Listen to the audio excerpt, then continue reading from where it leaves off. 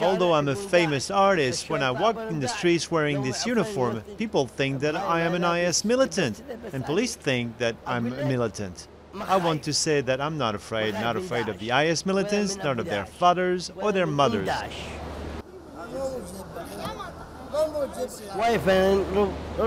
So many artists were afraid to act in this show because they were afraid of people's reaction on the streets. But I insisted to participate in order to help fighting terrorism.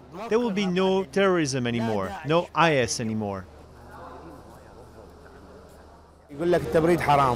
The IS group militants believe that air conditioners are forbidden, or ice is forbidden, or even haircuts. It's a retarded way of thinking. In our show, we will reveal this backwardness in a comic way.